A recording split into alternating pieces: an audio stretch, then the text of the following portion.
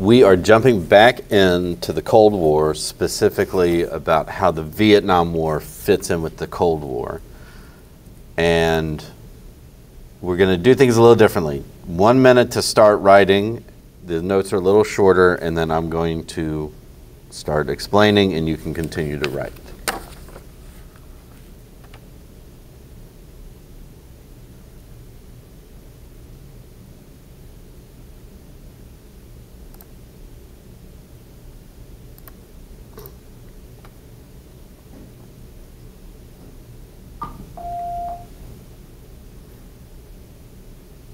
All right, 7th and 8th grade teachers, please bring them down at 9:15. Bring them down at 9:15. We'll be ready to go. Thank you.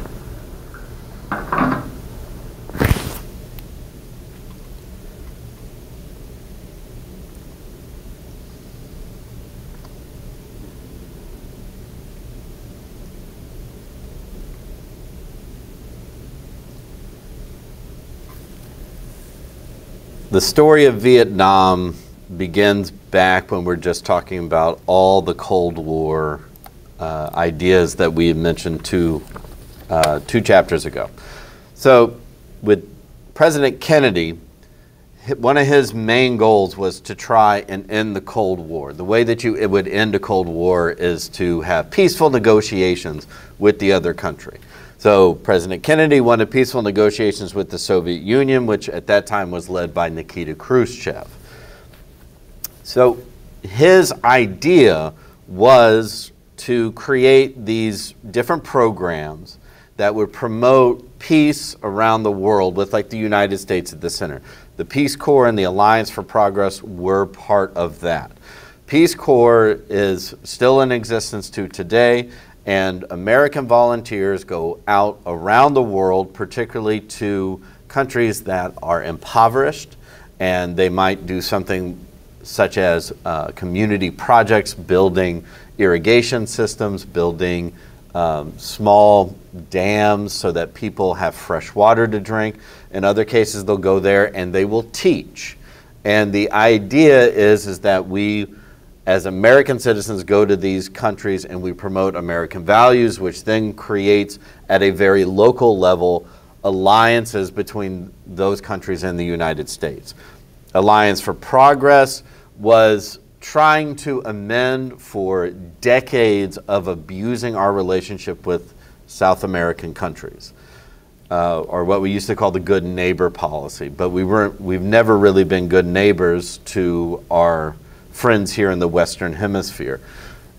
President Kennedy was trying to fix that. And I'm not going to spend too much time on the Bay of Pigs invasion because we've already talked about that when we talked last chapter about President Kennedy's legacy. But what you need to remember is that it was a CIA program. It was not an American military program. It was an American intelligence program where we trained Cubans who had left when Fidel Castro, who's pictured in the top right-hand corner, when he took over Cuba along with his other communist rebels. So pro-democratic Cubans had to leave, or a lot of them were executed, those that stayed behind and fought against Castro. And again, with this, it was a huge failure. Castro finds out that we're sending Cubans back to the island to try and overthrow him and his government, and those men are slaughtered. Even though Kennedy did not plan it, he took full responsibility for it. That was a big loss for Kennedy. A win was the Cuban Missile Crisis, and that the Soviet Union's placing nuclear missiles in Cuba, which is 90 miles off the southern shore of the United States, well within striking range.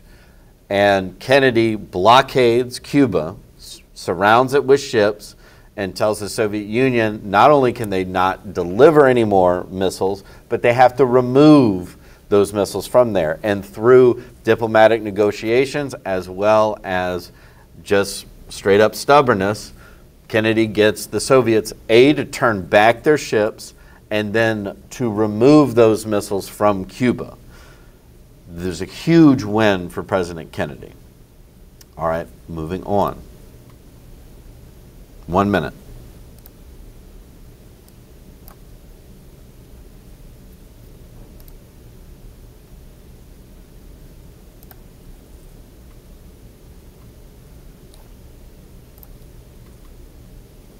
little late on that. I'll start it.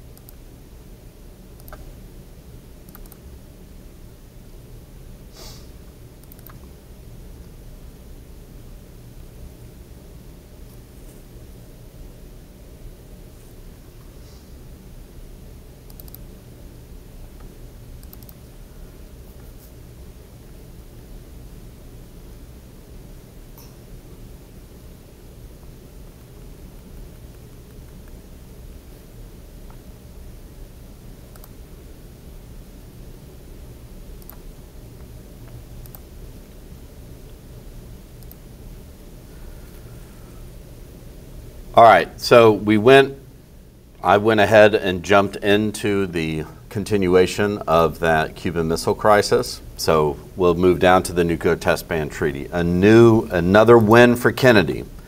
In terms of foreign relations, he kind of was on a big winning streak. And again, that was his focus in his first term. Again, he didn't know that he was going to be assassinated. So his focus first term was to calm the rest of the world down.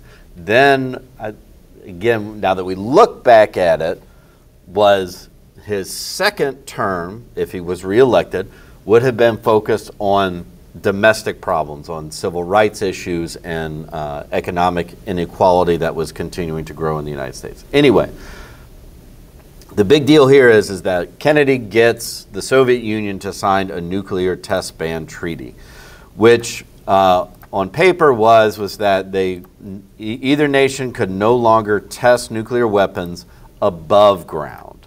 That's the key thing. Right. Now, but what this means is that if you can't really test those weapons and you make it harder, more difficult to test nuclear weapons, in this case would have to be underground or deep in the ocean is where they ended up testing them, it's going to make it harder to produce those weapons. So the more hoops you got to jump through, the less you actually want to do it.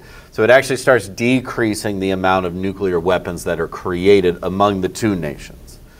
We'll get into what other nations are doing later on. Now, a seemingly failure in terms of foreign relations that Kennedy suffered was the Berlin crisis. So this all starts with the Soviet premier, Nikita Khrushchev. Remember, Germany, or East Germany, is a satellite state of the Soviet Union, meaning that they are an independent country, but they are literally under the control of the Soviet Union. So he decides that he's going to float out this idea because there's a lot of people leaving East Berlin into West Berlin. East Berlin's controlled by the Soviet Union, West Berlin's controlled by the United States and its allies. And so people in East Berlin who do not like the Soviet communist regime and the life that is forced upon them by that want to go over to West Berlin, which is much more, it's a democratic government, and because of the spread of American businesses and American goods, it's almost like moving into the United States. So you have a lot of people moving from one side of the city to the other, and at this point, there's nothing stopping them. So Khrushchev floats the idea that why doesn't Berlin get united and the Soviet Union and the East Berlin government have control over it? Of course, the United States says no. We're not just going to leave those people in West Berlin to all of a sudden come under an authoritarian regime. So Khrushchev responds by building the Berlin Wall. So it's a wall that cuts the city in half, and you can see in the bottom left-hand corner, the wall was actually on two sides, and in the middle was this stretch that was patrolled by military, the Soviet and East German military. It also included landmines, so if somebody tried to run across, they could be blown up or they would be shot. And it was a good deterrent to keep people on one side of the wall. Problem in the long run was it split families up. If you lived literally on either side of that street that they built the wall on, your family was separated and you'd have to risk death to be reunited. And again, the wall was hopefully to drive the United States into going, okay, we'll let you have both sides of the city, but that never came to happen. Eventually in 1989, as the Cold War is ending, Berlin and Germany unite and the wall gets torn down. All right, 1 minute, and I'll begin explaining.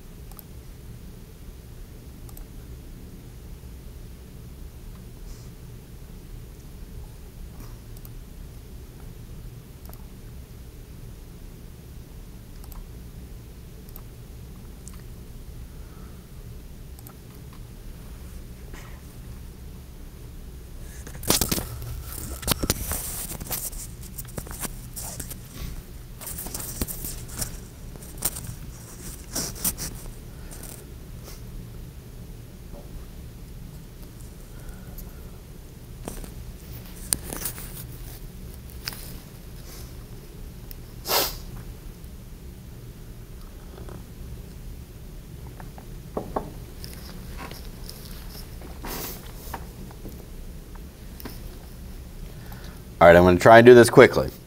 So the origins of the Vietnam War do not start in the 1960s. They do not start in the 1950s. It actually goes back to the late 1800s.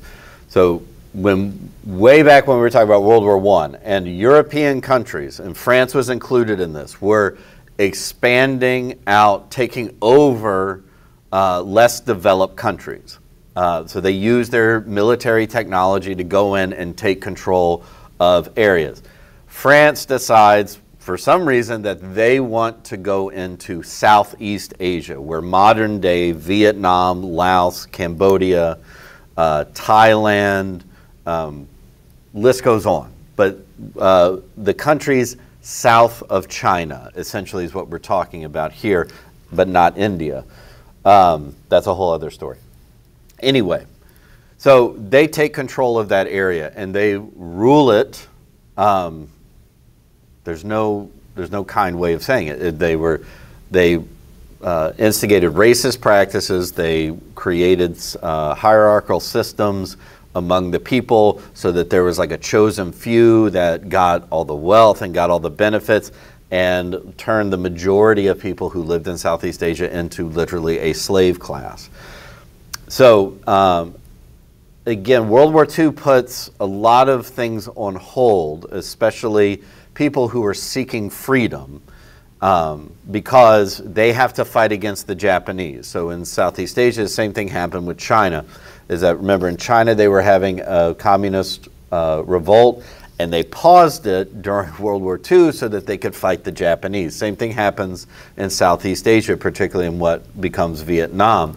Is there's this liberation movement happening. They got to say time out so that they can fight with American allies to defeat the Japanese. So once World War II is over, then everything starts right back again.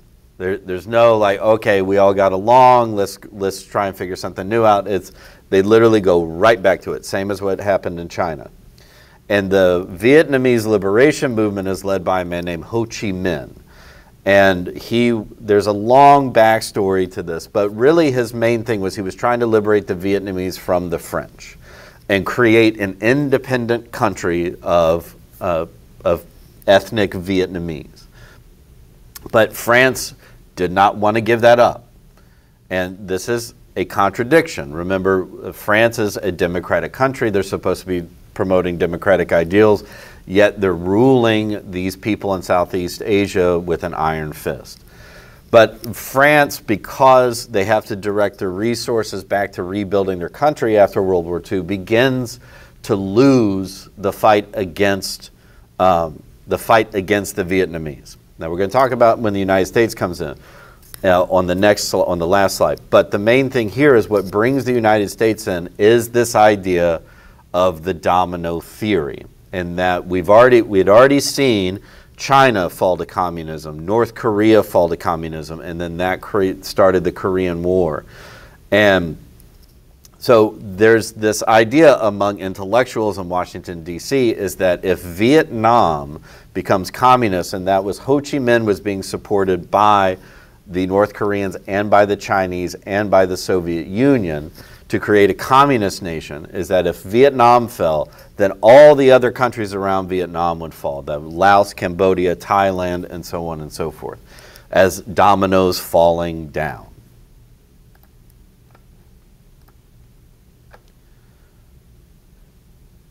One minute, and then I'll start explaining.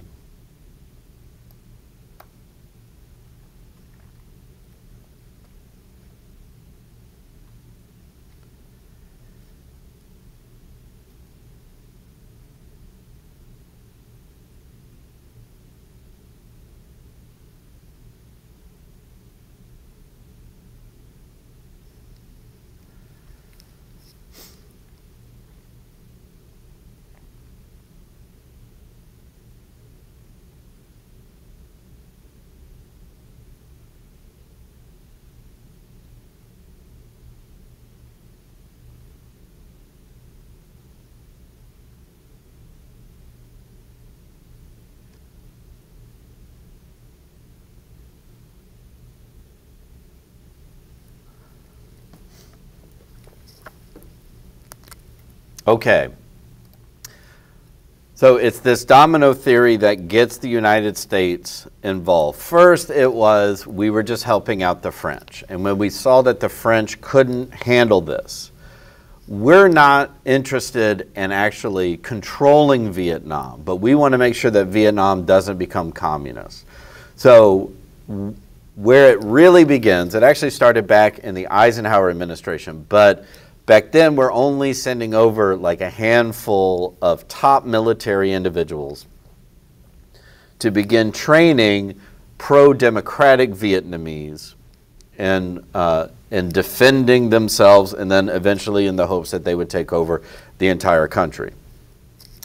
So when President Kennedy ups it a little bit, and so instead of like maybe 1,000 top military officials, he starts sending over several thousand to amp up, to quicken the pace of training the pro-democratic Vietnamese and fighting the communist Vietnamese.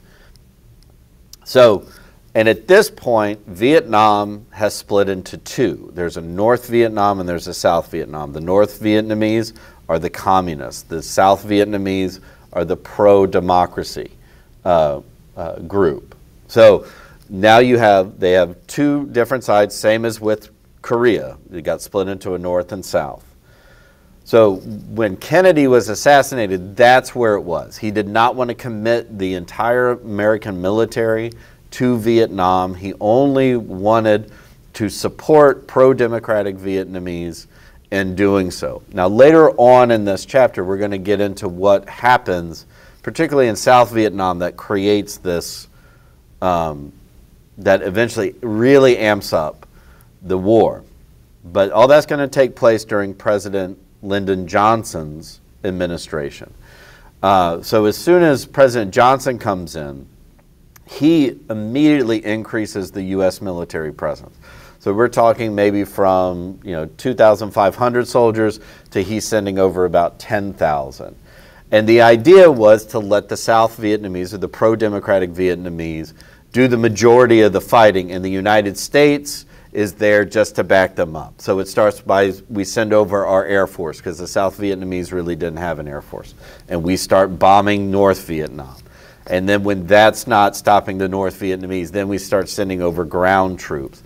And they start fighting alongside the South Vietnamese. And again, we're going to get into why this creates a lot of complications, most of them negative, or in fact all of them negative. But the key thing when this conflict ends up under the control of President Lyndon Johnson is that around the same time there was this event called the Gulf of Tonkin incident that leads to the Gulf of Tonkin resolution, which is an American naval ship which was doing blockades of the Gulf of Tonkin was attacked. They blamed it on the North Vietnamese. And so President Johnson was able to get Congress to issue a decree giving him almost unlimited war power. So this is when he really amps up sending over U.S. troops. And he essentially can do this without Congress's approval. And this is going to create a lot of problems in the future. So this is what turns the Vietnam conflict into the Vietnam War and is what propels the United States into becoming the primary force in fighting. And that's where we will leave it today.